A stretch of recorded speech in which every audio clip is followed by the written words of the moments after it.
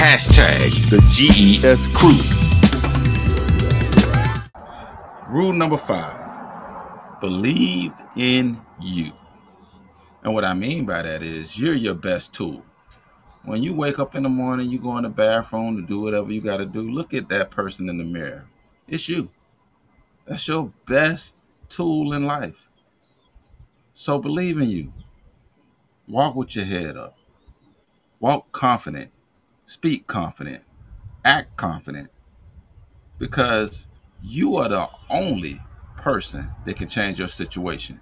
And you may disagree with that when you say, yeah, somebody could come in my life and somebody could give me money, somebody could give me a job, somebody can put me in a position. But a lot of times you're earning that position based off of how you interact with that person or how you move throughout life. So you are your best tool, fellas. Yeah, you're your best tool. A lot of times, like you said, believe in yourself. Sometimes you got to believe in yourself to make your own opportunity. Sometimes you got to reinvent things to do things when people are not going to open the door for you. But the thing is this, long as you keep trying, meaning no matter how many doors shut in your face, one of them doors going to open.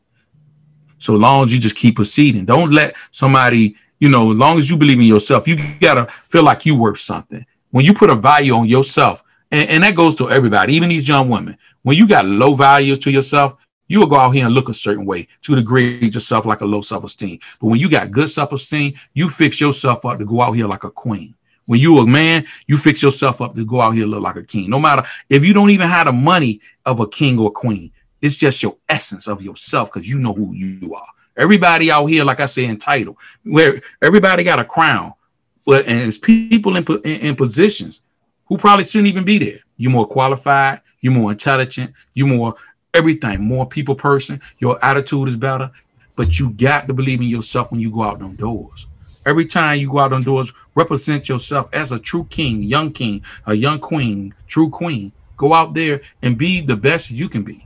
Because sometimes, like I said, everybody's not going to give you the opportunity, but you got the mind and the heart to create your own essence of your own opportunity, your own business, your own nail salon, your own barber shop, your own tattoo place, whatever you like to do, grass service. If you want to go out here and get cars and take elderly people around, you can do anything you put your mind to. Believe in yourself.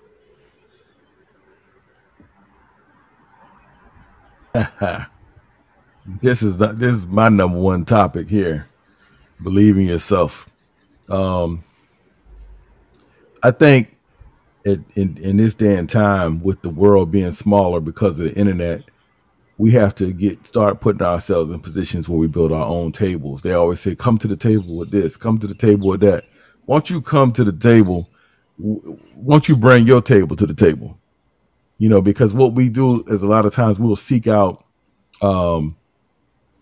employment. And I'm not saying nothing's wrong with a job. I say work a job, but make sure you building something on the side that can be your primary source at some point, because you need to be able to control your life and your lifestyle. And you can't do that if someone else has complete control over you. You got to go in there and ask them for this and ask them for that.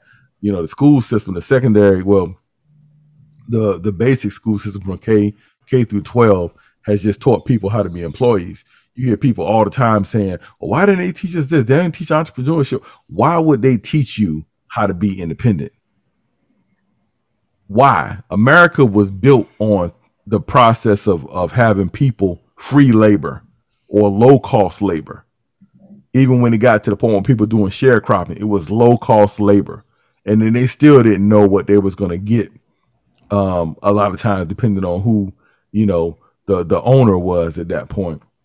So we have to take the reins. Right now, you see there's a huge entrepreneur movement going on. There's so many opportunities. There's things that's being created and every day, just new exciting things. I was listening to a video from one of the guys on Shark Tank, Mr. Wonderful, Kevin O'Leary, and he said the drug that they give you to give away your dreams is called a salary. Just think about that. He said this Mr. Wonderful from the Shark Tank a hell of an entrepreneur. He said the drug that they give you to give away your dream is called a salary. Just think about that.